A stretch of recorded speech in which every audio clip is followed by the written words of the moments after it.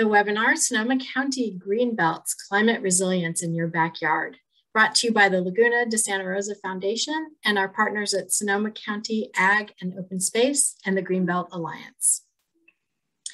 If you haven't already, please do say hello in the chat and tell us where you're tuning in from today. You can find the chat box by hovering over the bottom of your Zoom screen. And you can also choose who you're going to chat with right at the bottom where you would write your name. You have a choice of the panelists or everybody. My name is Christine Fontaine. I'm the Director of Education here at the Laguna Foundation. And I'd like to begin this place-based celebration with a land acknowledgement.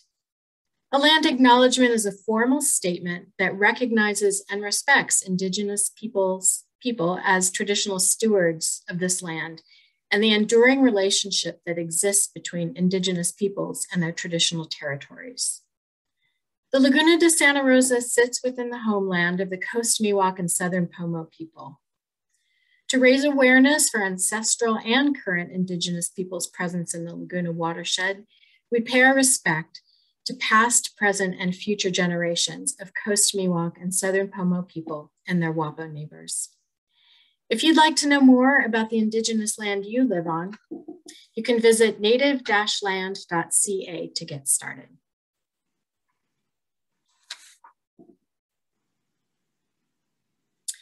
The Laguna Foundation is a nonprofit organization based in Santa Rosa, California, that works to restore, conserve, and inspire appreciation for the Laguna de Santa Rosa. The Laguna is a 22-mile-long wetland complex with a 254-square-mile watershed that encompasses the businesses, infrastructure, farmland, open space, and people living in the Sonoma County communities of Santa Rosa, Cotati, Rohnert Park, and parts of Sebastopol and Windsor. The Laguna de Santa Rosa wetlands have been heavily impacted over time by development within its watershed and across the Santa Rosa Plain, and it now faces important issues that drive our restoration, conservation, and education work today. However, that's not the whole story. Despite the challenges, the Laguna is a biodiversity hotspot with the very special designation of being a wetland of international importance, one of only 34 sites in the United States with this honor. We conserve and restore these special wetlands by planting native trees, shrubs, grasses, and flowers, managing invasive species, and collaborating with our agency and nonprofit and community partners to improve the health of the Laguna. We increase public knowledge and appreciation of the Laguna through our Learning Laguna School program, our Camp Thule summer program, and webinars like this. We do this important work with the support and partnership of organizations like Sonoma County Agricultural Preservation and Open Space District. They have preserved over 123,000 acres in Sonoma County to date. This open space helps our community be more resilient to extreme weather events and climate change, and many grasslands, forests, and wetland ecosystems within that 123,000 acres store and sequester vast amounts of carbon. This presentation and many more outings on the land are made possible with your support of the Ag and Open Space and conservation in Sonoma County. We also partner with organizations like Greenbelt Alliance, which is a regional environmental advocacy nonprofit working to educate, advocate, and collaborate to ensure the Bay Area's lands and communities are resilient to a changing climate. Thank you to those of you that included a donation with your registration for this program. Your financial support is greatly appreciated. The Laguna Foundation relies on donations from individuals like you to continue our critical restoration, conservation, and education work. You can also donate securely on our website, and I will include a link to that in the chat and in the follow-up email. This presentation is being recorded and will be available to view on our YouTube channel by early next week. Again, please feel free to talk with us in the chat, and you can find that by hovering over the bottom of your screen and choosing who you chat with. All right, without further ado, it's my pleasure to introduce our speakers this evening. Sarah Cardona is the Deputy Director at Greenbelt Alliance. Sarah leads climate policy and advocacy initiatives, drawing from her prior experiences planning and implementing mitigation and adaptation solutions at international, regional, and local levels. We're also joined by Sherry Emerson, who serves as the Stewardship Manager for Sonoma County Ag and Open Space. She currently oversees the stewardship of over 123,000 acres of land protected by Ag and Open Space to permanently preserve productive agricultural land, healthy watersheds, functional ecosystems and biodiversity, scenic landscapes and greenbelts, and to provide a wide variety of recreational opportunities for Sonoma County residents and visitors. Ann Moorkill, the Executive Director of the Laguna Foundation, is also with us tonight. She has worked in wildlife conservation for more than 3 decades, including 24 years as a wildlife biologist and refuge manager with the U.S. Fish and Wildlife Service's National Wildlife Refuge System in Colorado, Alaska, Florida, and California. Here's the outline for our talk tonight. And we're going to get started by going over some of the definitions of the language that we're going to be using this evening.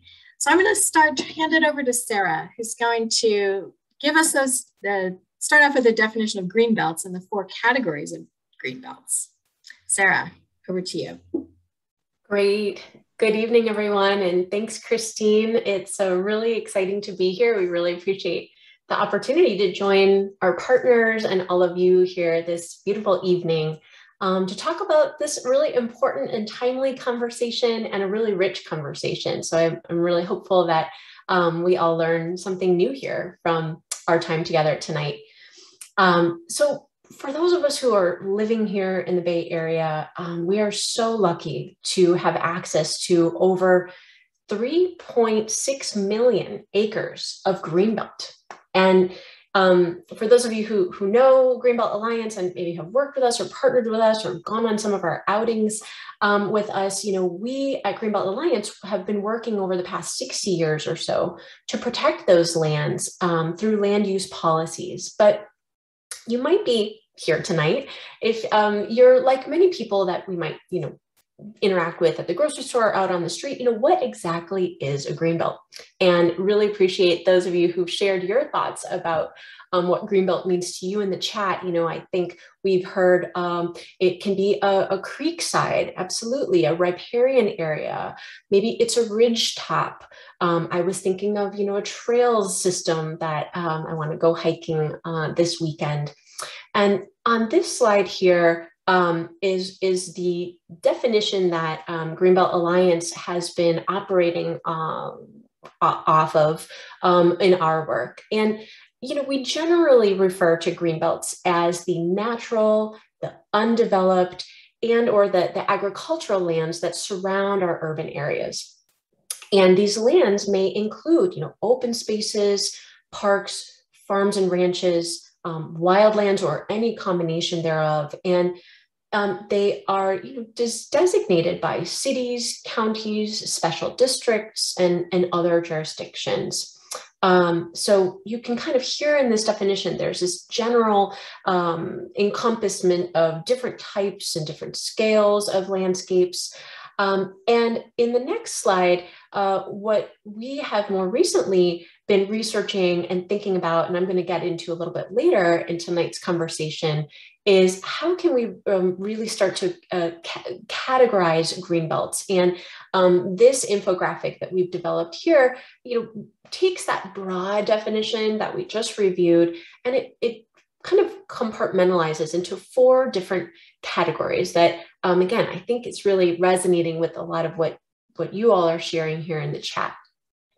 So, there's one greenbelt type that is the open spaces, the parks and the preserves that we all enjoy, adjacent to or surrounding high wildfire risk communities at times. The second type, in contrast to that, are more of the agricultural and the working land. So that would include, we would call Greenbelts, the vineyards, the systems or networks of orchards or farms across the region. There's a third type of greenbelts that we're calling here greenbelt zones. That now these are strategically planned and placed inside subdivisions and communities, not surrounding them. They can actually be designed and developed to be part of a neighborhood or community's landscape.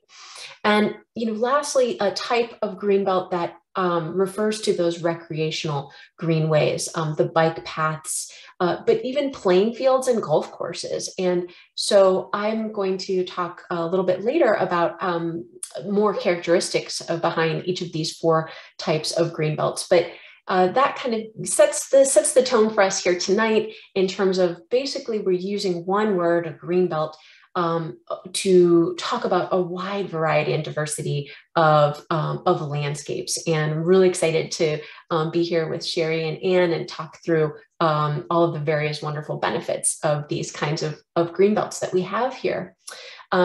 Before I turn it to the next speaker, on this next slide here, just kind of reminds us to zoom out and look at across the vast Bay Area, the amount of greenbelt that we have, that we enjoy, as I mentioned, that 3.6 million acres. And if you are familiar with any other kinds of locations across the United States or cities, some cities and areas, have one designated greenbelt. Well, there we don't actually have one single greenbelt, but there's this beautiful collection, as you can see on this map, of various types of landscapes. A lot of partners went into developing this map put out by the Conservation Lands Network, which you all may have heard of. And it really does illustrate this breadth of the protected lands that are our greenbelts across the region. And a little bit later, I'll actually be talking about the specific land use policies that really work to establish and to protect the greenbelts. I'm already seeing a question in the chat, how do we balance the protection and also development that the region needs? So really excited to dig into more of these topics in today's conversation. So that gives you sort of the groundwork for tonight and the regional view of greenbelts. And I'll now turn it over to Sherry to talk about the greenbelts of Sonoma County.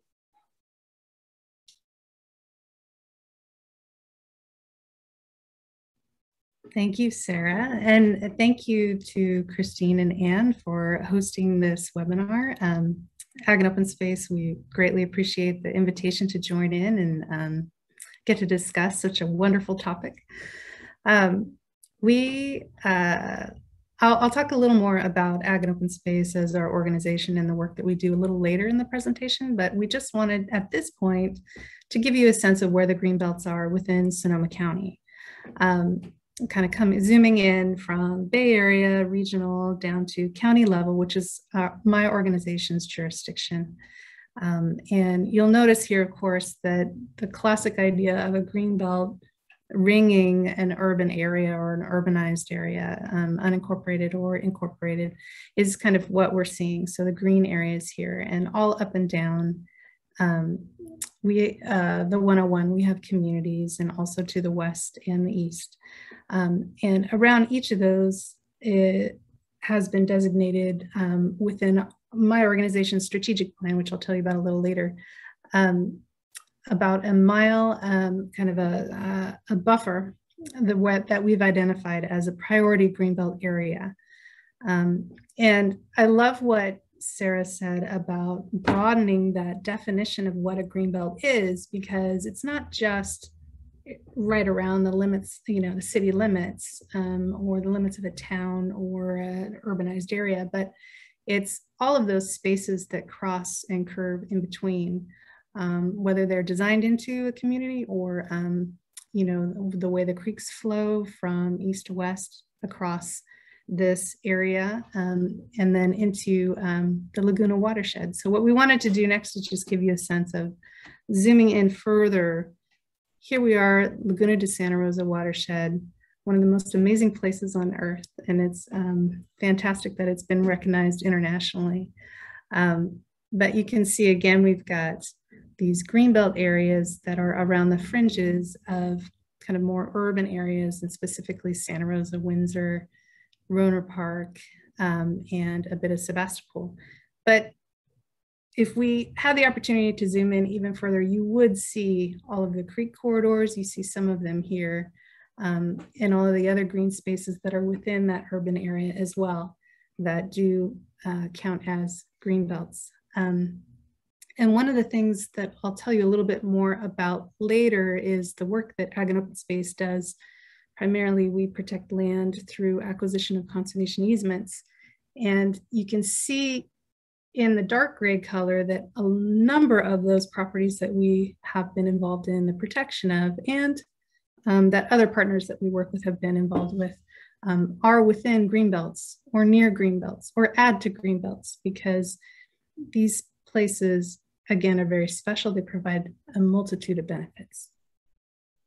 I think the next. Great, thank you, Sarah and Sherry, for getting us started with a look generally at greenbelts and where they are in our region. Let's go to Anne to talk about the roles that greenbelts play in land conservation and climate change adaptation. Thanks, Christine. It's great to join you and Sarah and Sherry on this great webinar. I just want to touch on a number of benefits and roles that greenbelts play in land conservation and climate change adaptation. And I have some examples of most of these here.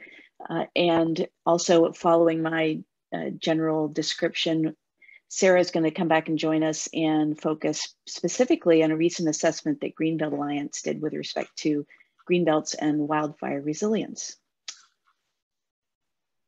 So the first role that greenbelts play in land conservation and climate change adaptation is that they preserve biodiversity. And as been mentioned by others, Sonoma County is the second most biologically diverse county in all of California.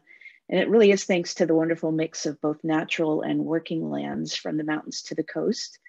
And here in the Laguna de Santa Rosa watershed, the expansive freshwater wetland complex itself adds to that biological diversity.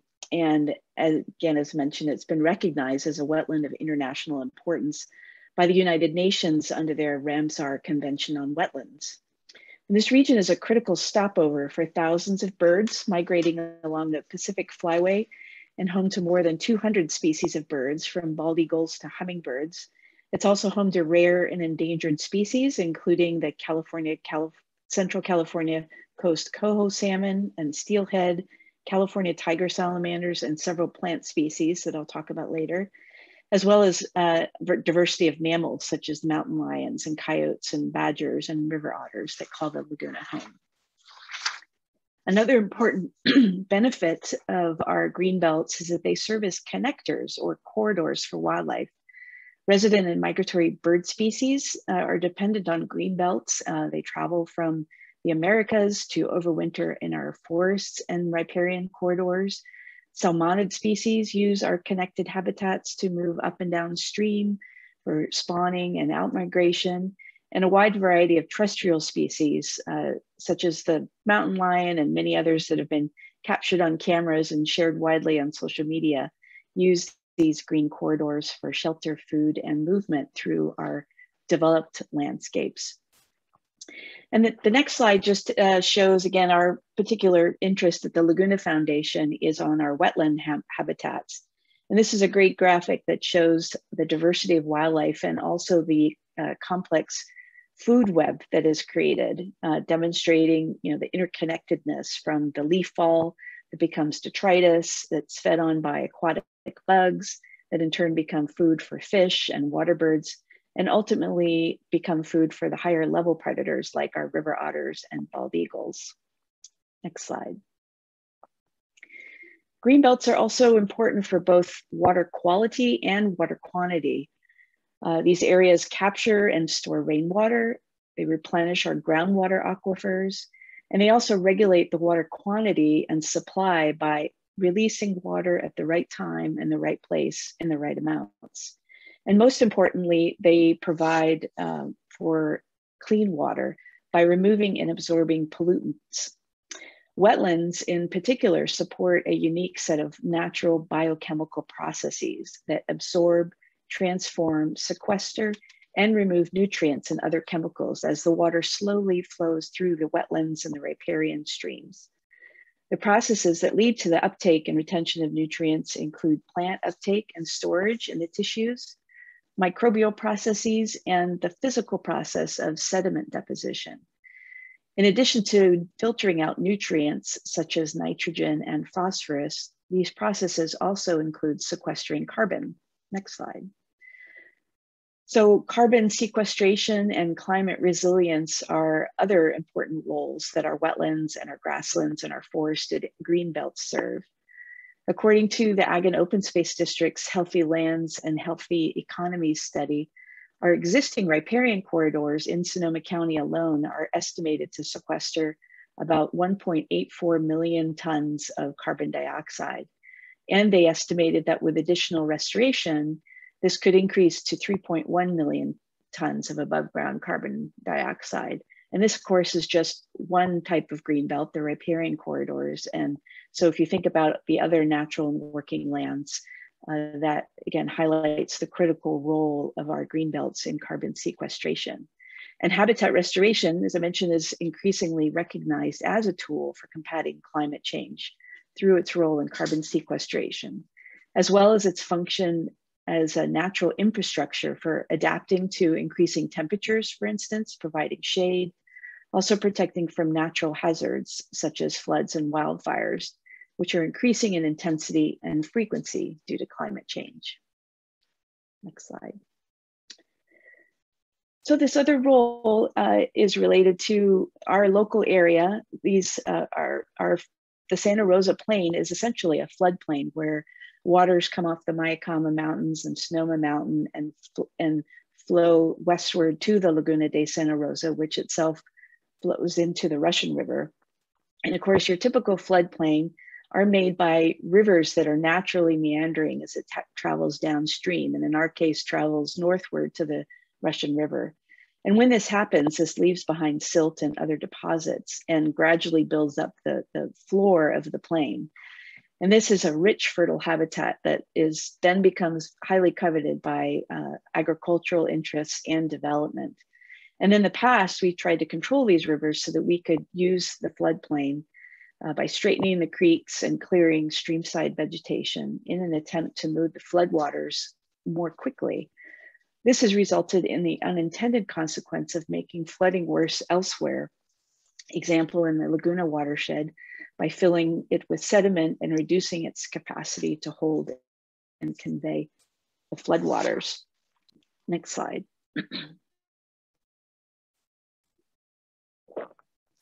Naturally vegetated riparian areas and floodplains maintained as open space can therefore reduce the force, height, and volume of floodwaters, by slowing the waters and allowing the water to spread out across the floodplain.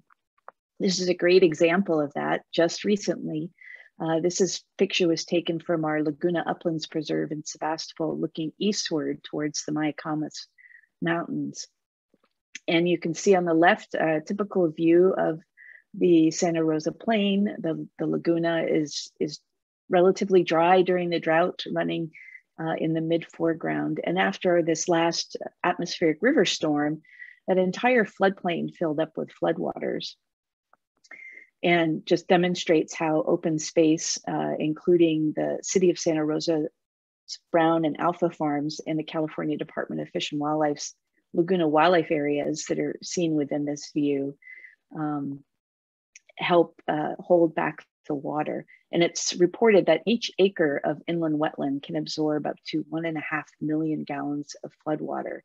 And specifically in the Laguna floodplain, it reportedly holds back enough water that it can reduce the flood levels on the lower Russian River below Forestville by up to 10 feet. Some of the other important roles are providing for food, recreation, tourism, traditional and cultural and spiritual values. So these intact natural greenbelts are also important for human well-being, for all of our health and well-being. These are areas for nature study, for bird watching and nature observation, for recreation, solace, and sustenance for present and future generations of Sonoma County residents. Again, according to the Ag and Open Space District's Healthy Lands and Healthy Economy study, Sonoma County residents make nearly 1 million visits a year to fish or view wildlife in our riparian corridors. These natural lands in the Laguna de Santa Rosa watershed are also the traditional homelands of our native peoples, the Coast Miwok, Southern Pomo, Wapo, and other native tribes of the region. And they remain important for sustaining cultural heritage, including traditional knowledge and stewardship of our natural resources, including the harvest of plants and animals for a variety of uses, such as the tules in the upper left and acorns in the center. Now I'd like to pass the slides on to Sarah. She's going to focus on the specific role that greenbelts play in fire risk reduction and resilience. Great, thank you so much, Anne. And it's so refreshing to see just the breadth of benefits and the roles that greenbelts play in our daily lives and for our communities and society at large. And in that same spirit, and in acknowledging, even in just the last 5 years, right, we have really seen we're at a tipping point when it comes to wildfires here in the Bay Area, California at large. So Greenbelt Alliance set out to take a step back in terms of our understanding of all of those myriad benefits of greenbelts and ask ourselves, are there other critical roles that greenbelts can or do play when it comes to wildfire and reducing risk and in building our resilience? We had a hunch, but we set out to do some research to then inform our own on the ground, local and regional advocacy.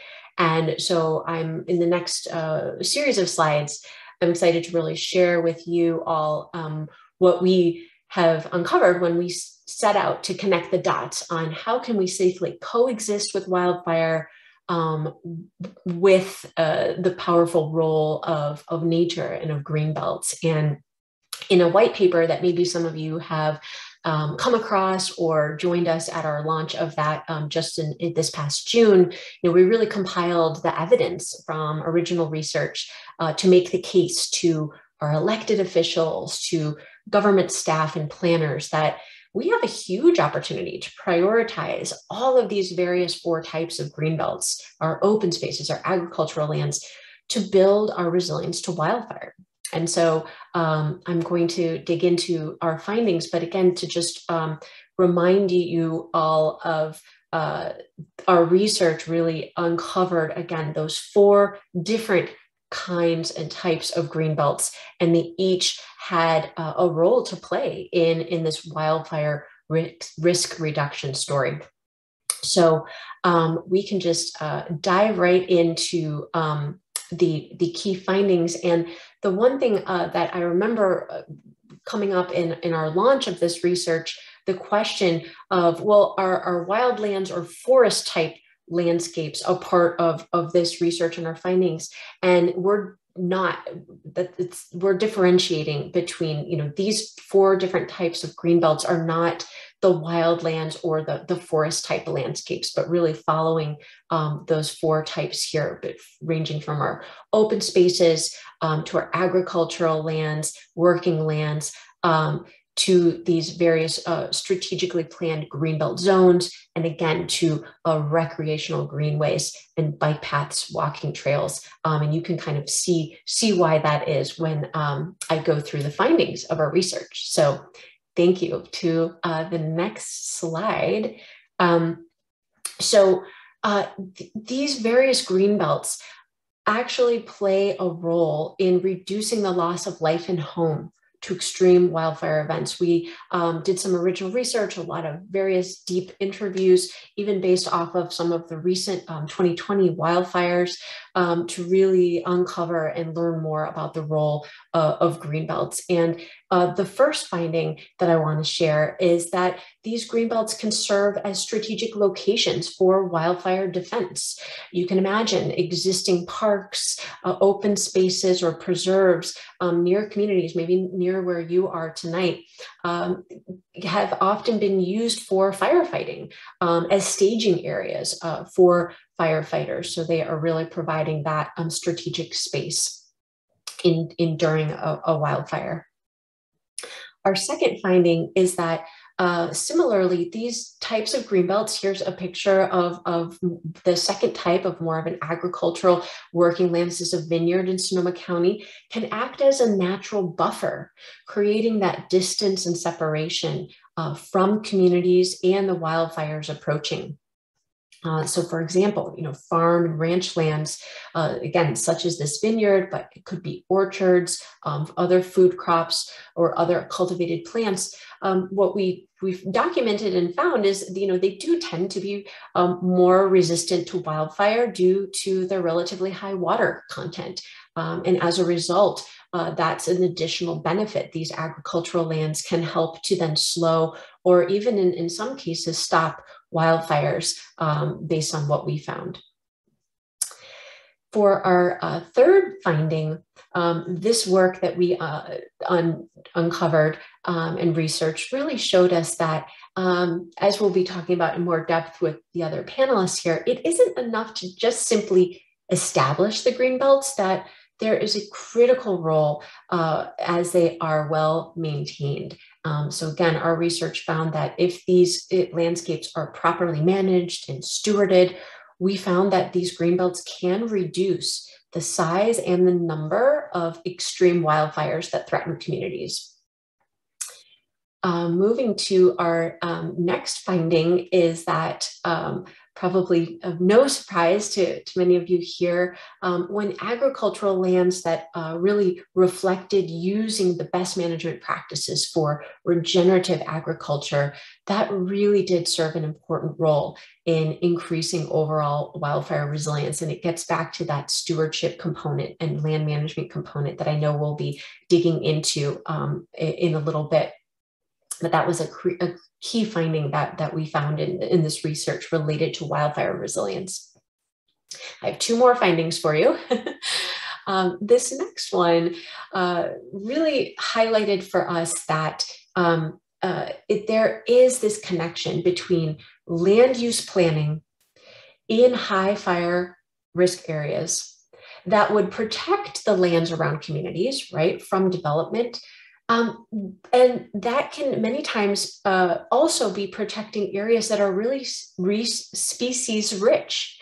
And so that land use planning has a higher return on investment, delivering both these wildfire risk reduction benefits that I've just been talking about, but also that win-win, that biodiversity conservation benefit. And in fact, when we do that and look at high wildfire risk areas, many times they can also be species rich and biodiverse rich, and we can have two goals being met by that protection and stewardship of those areas.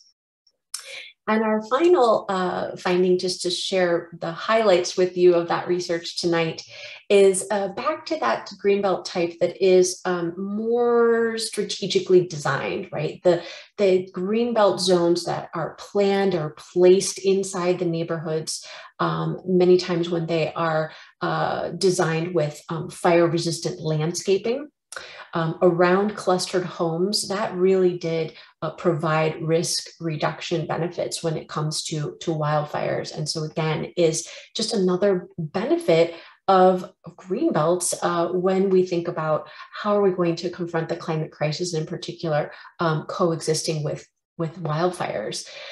So I'm doing a quick time check, and I think I do have an opportunity to bring this research to life a little bit more with two examples, because in the white paper, in our research, we actually looked at and documented some illustrative examples and case studies. I feel like that's what makes it come to life and more powerful. And for some of these, they have been documented for the first time in our paper. So would love to, I think we've dropped the chat, a link in the chat box. So definitely check that out if you haven't already. And there are more examples like this in the white paper, but I just have two to briefly share with you. And I think I saw a couple of you in the chat said you were in or from the town of Windsor. So this first one is situated in the town of Windsor in Sonoma County. And the natural and agricultural lands that surround Windsor helped to stop the spread of the Kincaid fire in 2019, which definitely, caused damage. But we believe, and we even talked to local authorities, it could have been much worse if it weren't for that Greenbelt protection. And Greenbelt Alliance actually led the advocacy campaign back in 2017, so just 2 years prior to that wildfire, to renew the city's urban growth boundary. I'm going to talk about urban growth boundaries in a little bit later, but that key land use policy tool that protected then the Greenbelts adjacent to Windsor from development actually was put to the test in the Kincaid fire and really did make a difference. So that collective action and policy, land use policy that protected those green belts, really impacted that community's resilience to wildfire. So that's that example. And just briefly, a bit more recently, again, we looked at examples back from the wildfire season of 2020. And unfortunately, the glass fire did tragically burn. I think it's around 600 homes in Sonoma and Napa counties in August of 2020. But again, we, in kind of retrospectively doing the research, looking into it, the total devastation we believe could have been much greater if not for the firefighters' access to the existing open spaces and trail networks, including a 5,000-acre Trioni-Anadel State Park in the area. So those existing trails, the fire roads, those were instrumental in preventing, more extreme loss of life and home. And you can even see here, I believe this is a quote from one of our interviews, that, establishing the hiking and biking trails really did make a difference where, again, that natural wildfire buffer allowed for a mounting a defense that stopped, the wildfire from spreading. So, those are to just, highlight for you, our recent research and findings and what we're using now in our local advocacy when we talk about the powerful role of Greenbelts, why we continue advocating for more of their establishment, protection, and stewardship. We have now an additional suite of benefits to us in terms of wildfire resilience to motivate us to do so. So with that, I think I'll leave it there and we'll turn to the next topic. Yes. Thank you, Sarah. It's so exciting to hear about the findings, and we appreciate you sharing them with us and the advocacy work that Greenbelt Alliance is doing. Sherry, can you talk about policies and other mechanisms that are in place for protecting Greenbelts?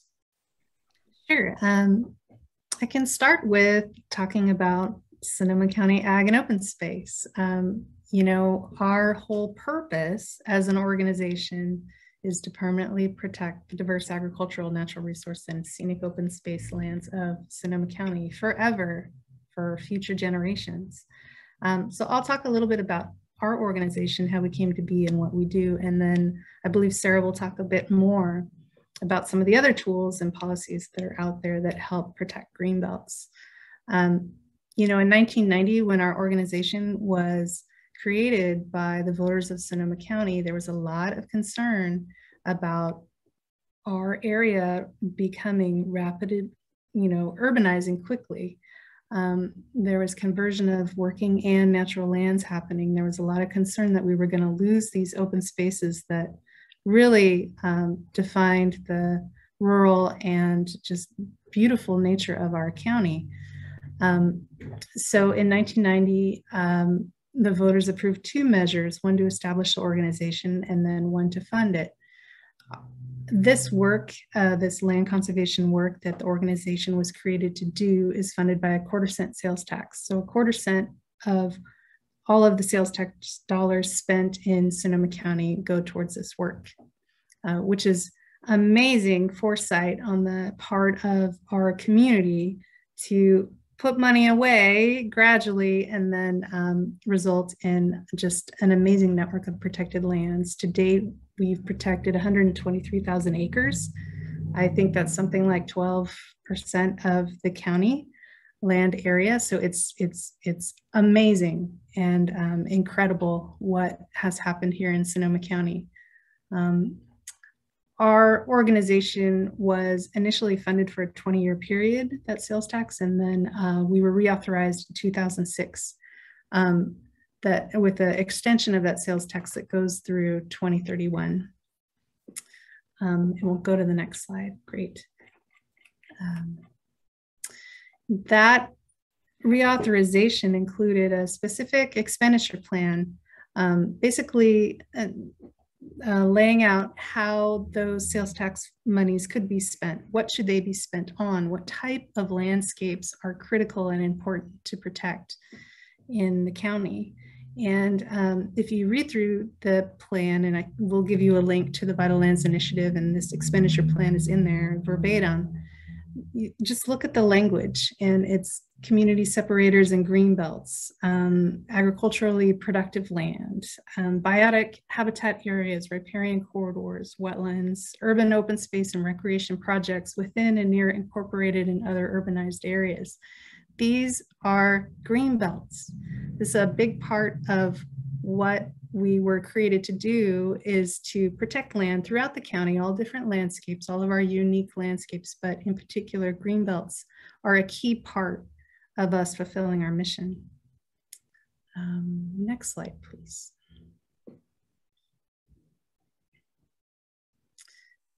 I mentioned briefly earlier the Vital Lands Initiative. This is a strategic plan or a policy that was approved at the start of 2021 by the Ag and Open Space Board of Directors, who are the Sonoma County Board of Supervisors, same 5 folks in a different role, overseeing our organization.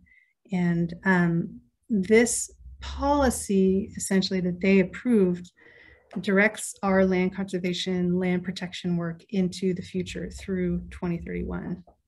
And we set out a number of very ambitious goals. And these are those goals listed here: agricultural lands, community identity, healthy communities, water, wildlands. All of these goals are critical to land conservation, succeeding in terms of land conservation in Sonoma County. But if you look at them carefully, you'll start to see that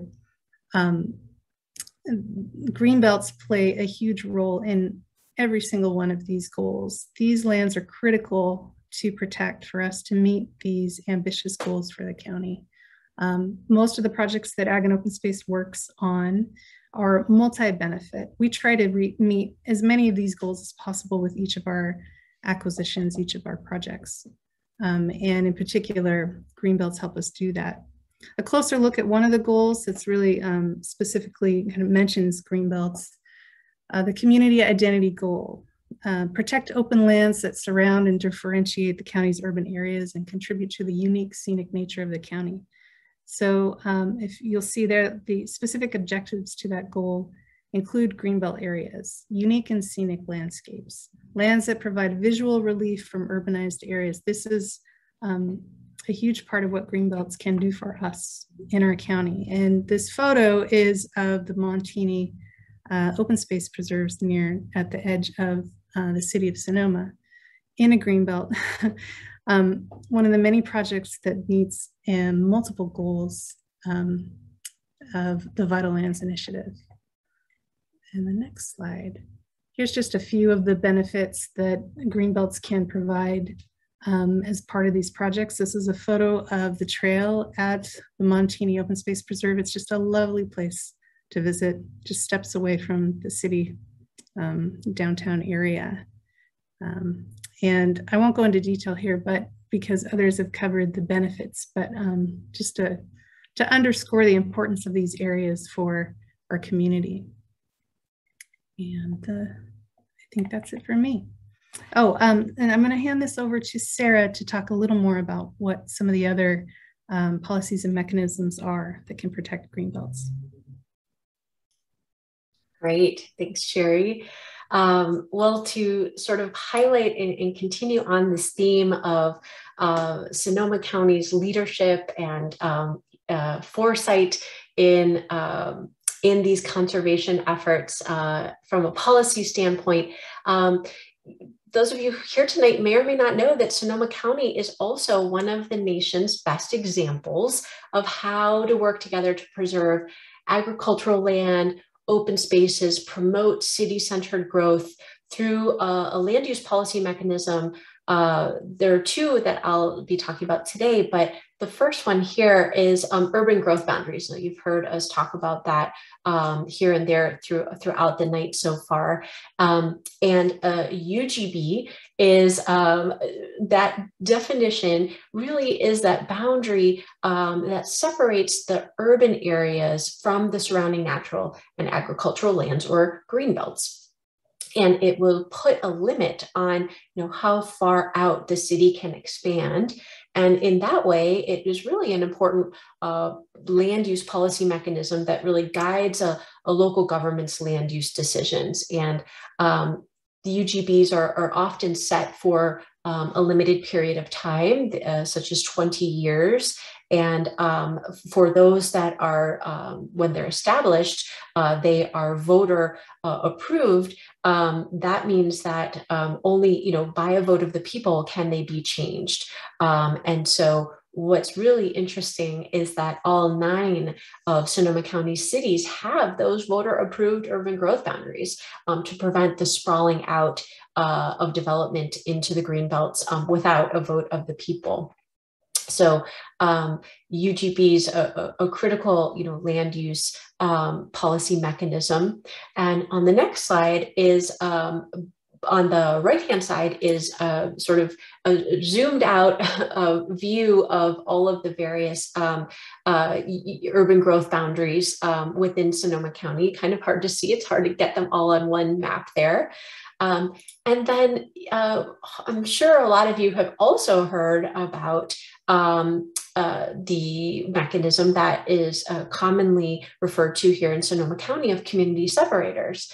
Now, for those who might not know about this, we are not really talking about separating communities, but rather protecting them through the power of nature and through these policy overlays that, again, prevent the natural and agricultural lands between cities from being converted to development without a vote of the people. And so the purpose of the community separators is really threefold.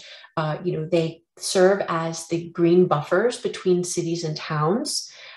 They contain that urban development and preserve the rural charm of Sonoma County's landscape. And across the county, the community separators here of Sonoma County actually cover, I think I'm looking at my number here, 53,576 acres of unincorporated natural and agricultural land. So these complement the city's urban growth boundaries, right? Those boundaries that are around the actual cities and demarcate the city growth limits. So community separators, urban growth boundaries, and they complement one another's by also then safeguarding the adjacent unincorporated lands. And want to just put a pause to again reflect on these mechanisms and how they have been so instrumental across Sonoma County over the years. And one of the most important green measures in Sonoma County in recent years, maybe many of you had remembered voting for this, was Measure K, to really renew the voter protections for the community separators. And for another 20 years. And so, of course, Greenbelt Alliance was very much involved in that effort.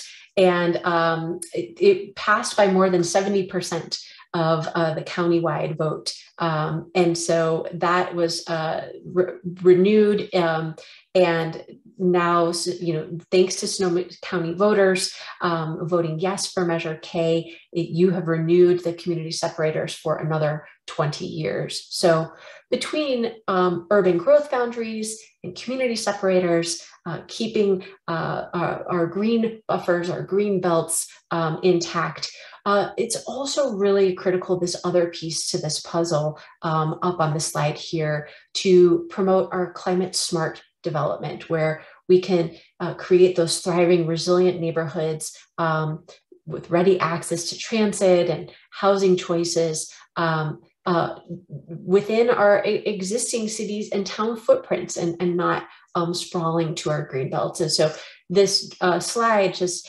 reminds all of us, and I wanted to highlight, to everyone here, that in tandem with Greenbelt Alliance's work to protect and steward and establish greenbelts through these land use policies, we also drive for climate smart development and have an endorsement program which really provides the support for the projects that are happening, across the region, that advance the right kind of development in the right places. And these types of infill development projects are critical to our conservation goals and our climate change goals. And I just want to take a moment to give a nod to a recent project that we endorsed right in downtown Santa Rosa, the Journey's End development project that we were really excited to endorse, and then we were really proud to see that the city of Santa Rosa subsequently approved this project. So bringing it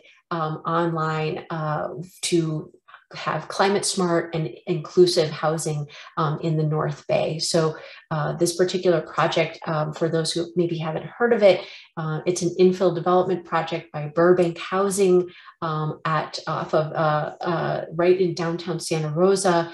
And what's interesting is it is a development that will bring on, I'm looking at my number here, 532 housing units. 162 of which will be senior affordable units. But it also has one of the Greenbelt types in its design, that strategically planned in place Greenbelt zone, because it will include a 1 acre central park that will be open to the public, again, providing those Greenbelt benefits, right, even in an urban setting. So hopefully, these types of tools and mechanisms, and really the local land use policy decisions that we all are making and you all can influence, really make a difference in bringing together a climate resilient and sustainable community and natural and working lands landscape for all of us locally and across the region. So wanted to just highlight some of those mechanisms and turn it over to the next speaker. Yes, thank you, Sarah. And Sarah mentioned earlier that it's critical that greenbelts are well maintained. So will you talk to us, share with us about some examples of ongoing stewardship and land management on greenbelts in the Laguna watershed? Sure, thanks for that question. Go to the next slide. First, I want to acknowledge that here at the Laguna Foundation, our mission of restoring and conserving habitats in the Laguna de Santa Rosa watershed aren't possible without our many partnerships with both public and private land managers. And a lot of our work is actually helping them to restore and conserve habitats on their properties. And protection of our greenbelts does require ongoing management and stewardship. So once the legal and the regulatory mechanisms are in place, we've got conservation easements or the land's actually acquired and fee title by public agencies. Stewardship is critical in maintaining and enhancing these habitats. And for example, some of the work that the Laguna Foundation is engaged in, at the bottom of the slide, a number of our natural areas are overrun by invasive plant species like the Himalayan blackberry.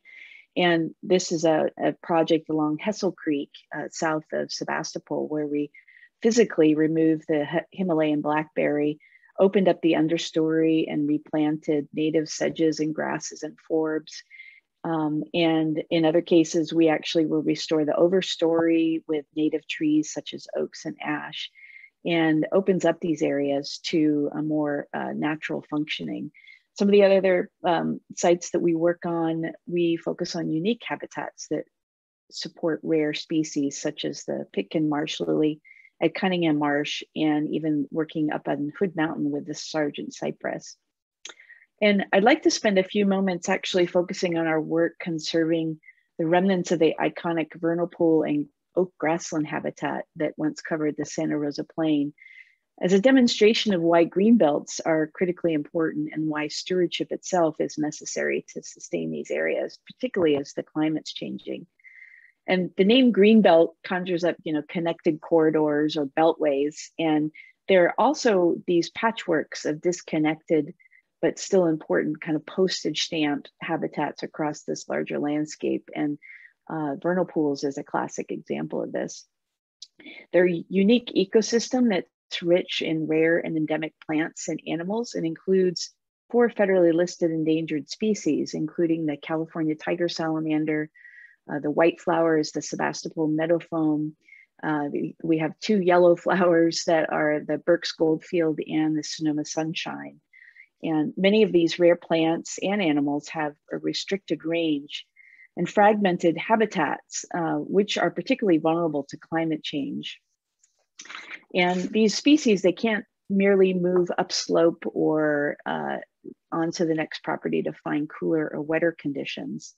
And if these species are to survive, they really need healthy metapopulations that are spread across multiple vernal pools and properties, so that if one location becomes too hot or dry or impacted in some other way, we can still maintain healthy populations of these species. We currently manage, in partnership with public and private landowners, about 132 acres spread across many sites in the Santa Rosa Plain. And we're starting a climate resiliency project at 5 of these properties in partnership with the landowners, including Ag+Open Space District. For instance, on this map, we show the 5 areas: the Sonoma Valley Regional Park, Harritunian South, which is the actual picture up on the upper left, is an Ag+Open Space property just off of Highway 101. And then we're also working with some other properties that are protected in conservation easement and managed by other entities. And wetland ecosystems in particular are driven by the timing and the duration of inundation. So they're particularly vulnerable to drought, as well as the other extreme of flooding that are predicted as a result of climate change. And the biggest threats to our vernal pools are habitat loss, this changing climate, and the lack of suitable management and stewardship. The local Native American tribes managed this plain, Santa Rosa Plain, with prescribed fire, and later early European settlers grazed the fertile plain.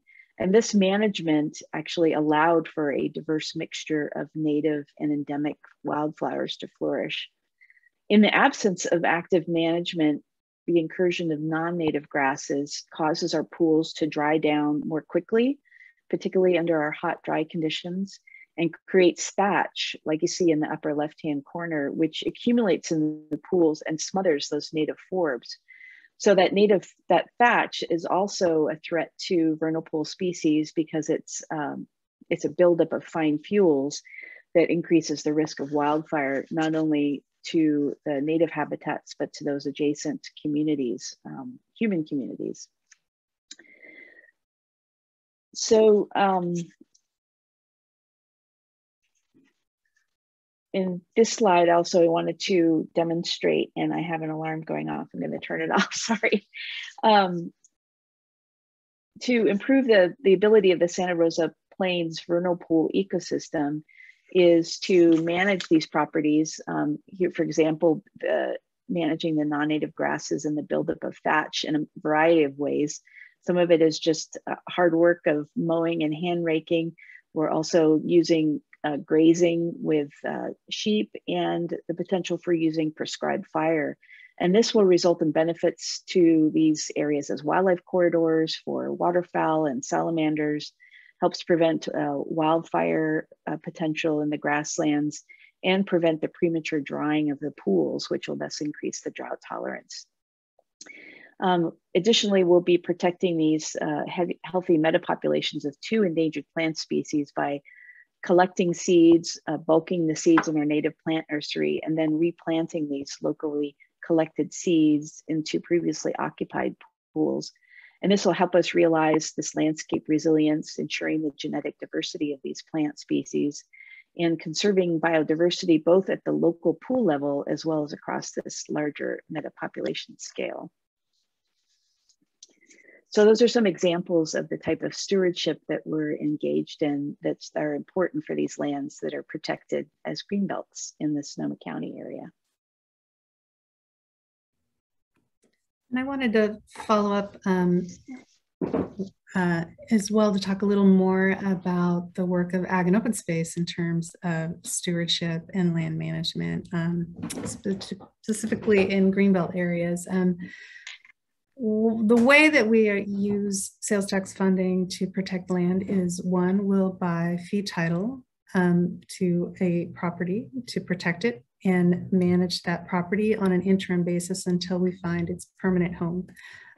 Transfer it to another entity, maybe a regional park, state park, or other organizations, sometimes a nonprofit organization or a city or a town, for permanent management into the future.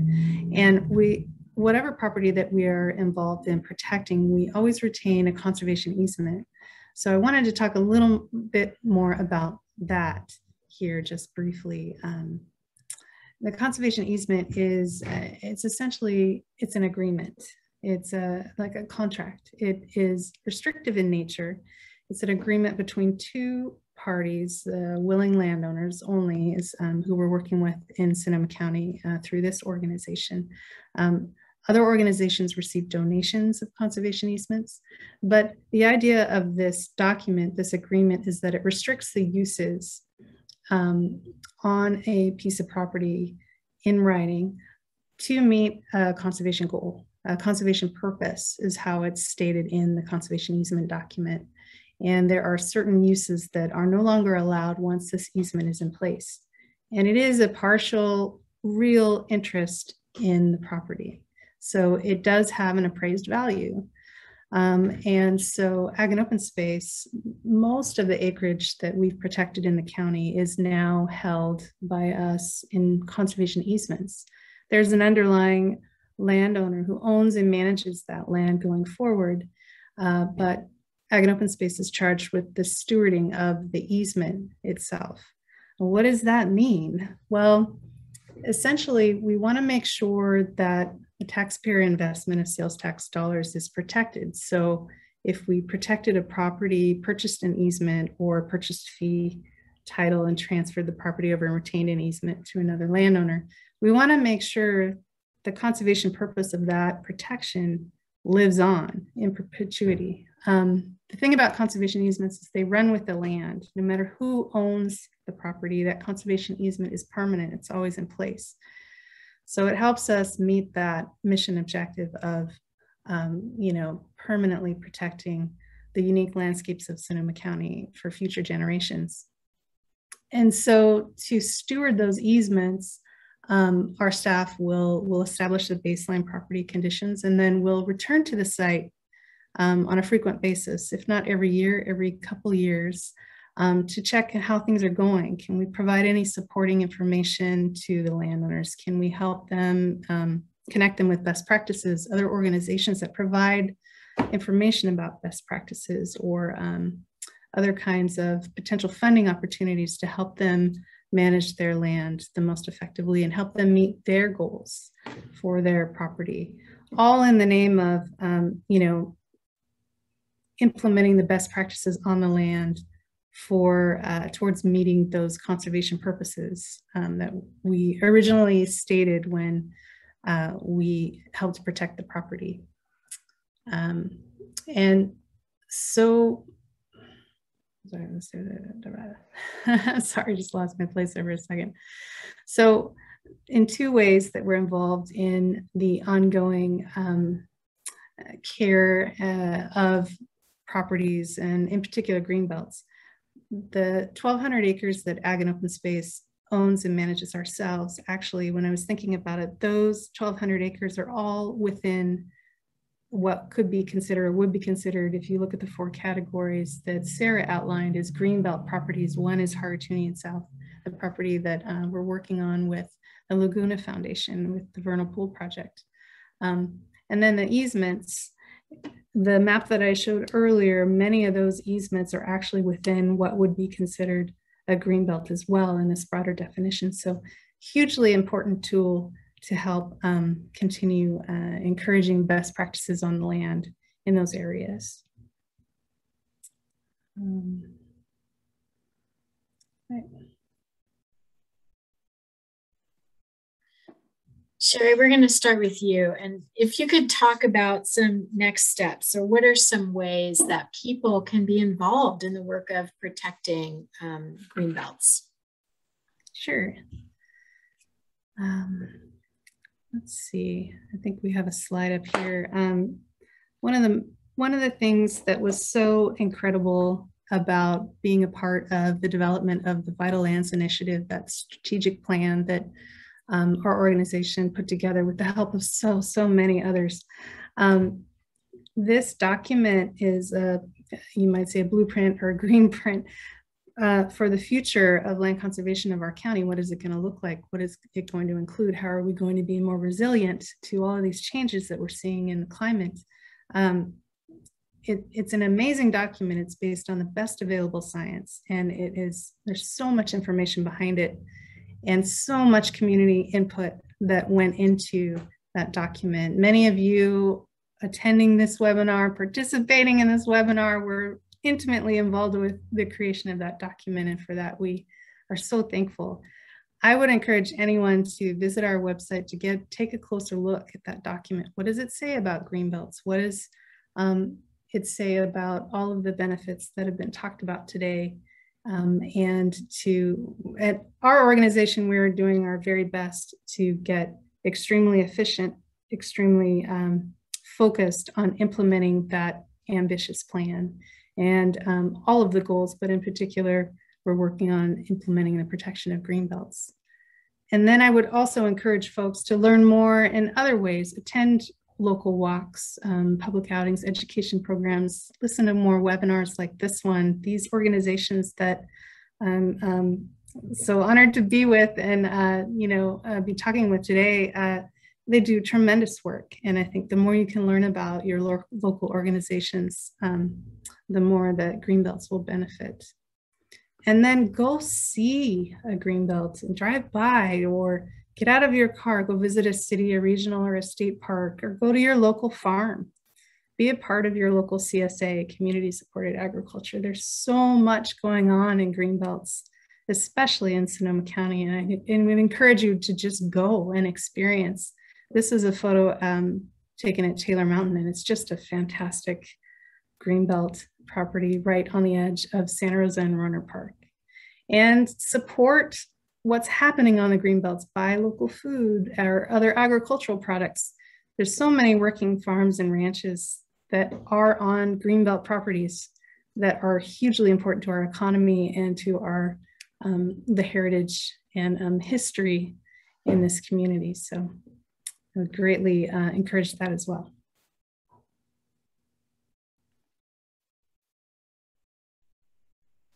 Yeah, I could share some examples too from the Laguna de Santa Rosa Foundation. Of course, we have a robust community education program, of which this webinar is a part of that, both virtually and in person, and even more so as we get past COVID.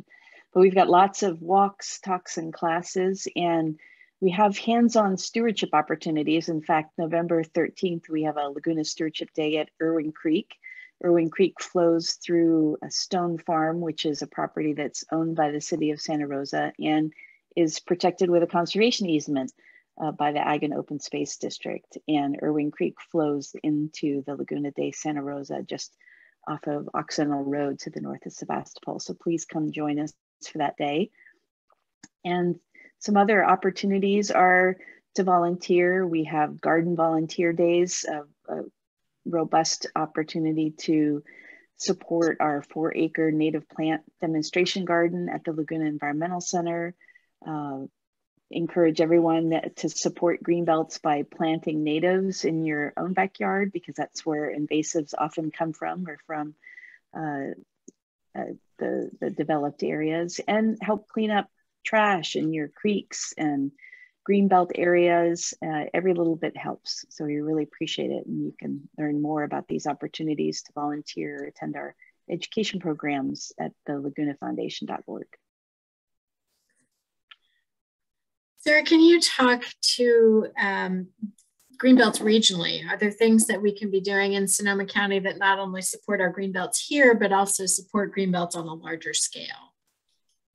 Great, absolutely. Yeah, I'll close by sharing some next steps and things that you all can do to act locally, but really think regionally. And that's certainly at the heart of what Greenbelt Alliance does. When we're educating, advocating, collaborating with all the partners here today and all of you in the land use decisions that, start right in your backyard as a part of your neighborhood and community that has the critical connections and impacts to the watershed that you are situated in, like the Laguna de Santa Rosa watershed and its greenbelts that we talked about here tonight.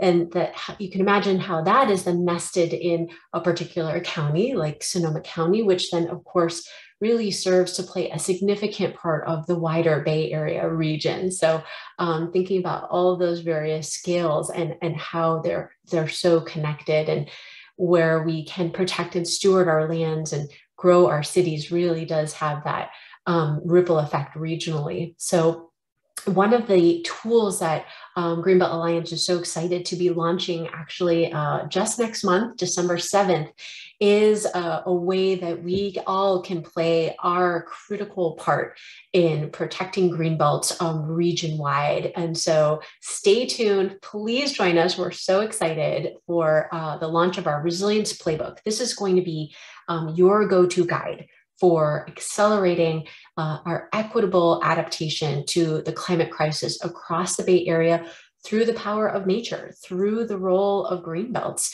for their myriad benefits that we talked through today, not just wildfire, but that carbon sequestration, that flooding and groundwater recharge, and all of those benefits. So this playbook is going to be an easy to use web-based format. It'll be an online version where we have curated the strategies, the resources, the toolkits for those of you at home who are looking to take more action at your local level and regional level in advocating for how we should be protecting Greenbelts, establishing Greenbelts. And so we launched this as a tool to support that local decision making and exactly how we want to really benefit Greenbelts region wide. So please stay tuned for that. I think we we'll share some information in the chat for you to join us there. And this next slide just previews a couple of other ways that you can take action. So we've mentioned throughout the course of tonight policies, some of which have been put up to the voters. And so next year, 2022 in particular, I'm hearing is going to be a big one for local, regional policymaking. And so those local ballot measures are ways that you have your voice and you can make it heard to really show your support for the importance of our open space and our water. So local ballot measures that really can help us create our thriving, resilient communities and protect our Greenbelts, prepare us for climate change. So definitely register to vote if you aren't already. And actually Greenbelt Alliance puts out a voter guide when we come up to those local ballot measure election cycles. So we put out our recommendations for the critical climate related measures. So you can check that out as a resource. When it's not an election cycle, you can also partner with us in taking that local and even regional action in advocacy. Sign up for our action alerts, where we will let you know critical decision-making points that are coming up around our open spaces, around our greenbelts, our agricultural lands, so that you can send emails to your elected officials and let them know that you support these kinds of climate smart decisions that impact our communities and our environment. And I definitely wanted to let this community know and would hope that you could help us spread the word. We are actually hiring right now. We're looking for an addition to our team for a resilience manager located in the North Bay, Sonoma County, actually, who can join us in working with multiple partners like the ones here on this event, work with local leaders to advocate for climate justice and our equitable, nature-based solutions to climate change, including protecting and stewarding for the long haul, all of the various green belts that we've talked about here tonight. So please join us to spread the word as we're looking to grow our family and our team. And so this has just been such an inspiring event, at least for me, just as again, a reminder of, how interconnected we are regionally and even down to, our human level, to our natural landscapes and our green belts. And they need a holistic approach for how we can conserve them and how they can in turn help protect us in this changing climate. And so I hope that this has also inspired you to take any host of these next steps to create a greener future for our ecosystems and our green belts and the people that live among them and benefit from them. So with that, thank you so much for tonight and this opportunity. Yes, thank you all so much. Can we take a couple minutes for questions from the chat? That'd be great. Sarah, there's one that came up that I think you might have just touched on when you talked about voting and action alerts, but one that came in early was, how can we stop governments sacrificing greenbelt lands to development? Sure. Well, it goes back to, as I mentioned, that multi-pronged approach to our puzzle here of protecting and stewarding the greenbelts and promoting that climate smart growth. And, as we are facing the climate crisis, we all know here as Californians and living in the Bay Area, we're facing a housing crisis as well. And so it's really working with our local governments and our planning staff. You can use our resilience playbook that will give you some specific language, and then speaking up during cities and counties updating their general plans. Every city and county will be updating its housing element next year in 2022. That's where they're going to accommodate the number of housing, those developments, right, that we need to come online. We have a housing crisis that we know we can confront, and so it's really bringing forth those strategies that are city-centered growth, infill development, while at the same time elevating those policy tools that we've talked about here tonight and the importance of the benefits of preserving and protecting and stewarding those green belts. And I think the more that we can be advocating for both simultaneously, I think can help cities meet these dual goals that we have of how are we going to continue to adapt to climate change? How are we going to continue to dig ourselves out of this housing crisis? So check out the playbook for even more specifics of how you can have that kind of conversation in your local community. That's going to be a great resource for us all. Thank you so much for giving us that sneak peek that it's coming. We can get excited about that. All right, one other quick question from the chat. And our talk was really focused on the Laguna watershed. But there is a question from the chat about what about greenbelts and greenbelt corridors in West Sonoma County? Sherry, maybe you can talk about that a little bit more.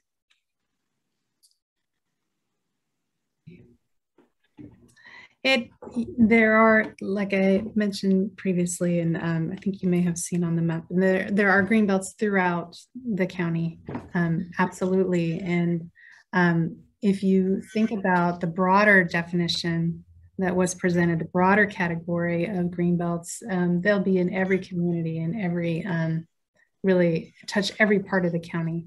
It's this sense of, connectedness, whether that's around communities, between communities, or through communities, riparian corridors, streams, floodplains, all the way out through the river areas to the coast. So all of those areas are critically important for a healthy county, for all the reasons that we've mentioned already. Ag+Open Space is involved with projects throughout the county, like I mentioned, West County and every corner of the county.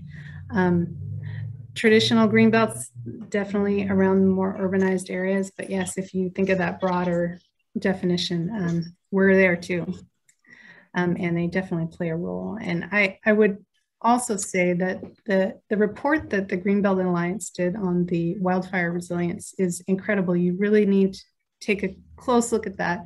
Many of the areas in West County that we've talked about that are at risk of fire, I think it's important to think about the Greenbelt and open space areas there that can help protect some of the smaller communities like Occidental and others. So I'd highly recommend you checking out that report. It's phenomenal.